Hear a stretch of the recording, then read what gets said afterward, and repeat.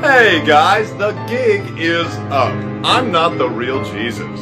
As a matter of fact, the fella's name wasn't even Jesus. He had a Hebrew name. He had a Hebrew name. He had a Hebrew name. There wasn't a letter J until a few hundred years ago.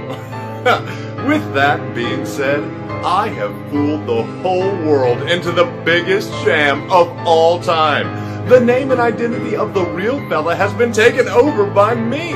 There are thousands of paintings of Jesus and they don't even come close. Jesus was the creation of the Roman Catholic Church, which served to replace the real fella who probably looked more like Morgan Freeman. But who cares? The truth doesn't matter, as long as you pay your tithes. Hey, did you know that Pope Alexander VI commissioned Leonardo da Vinci to reinvent Jesus in the image of his own beloved son, Cesare Borgia?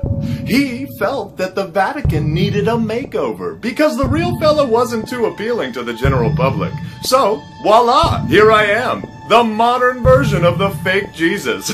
Got you again. You saw me. I actually came clean and told you that I wasn't the real Jesus. I also told you that I was created to make certain populations happy and comfortable. Well, I am glad to see that many of you are loyal and enjoy strong delusions and still want me as your savior. Wow, what idiots.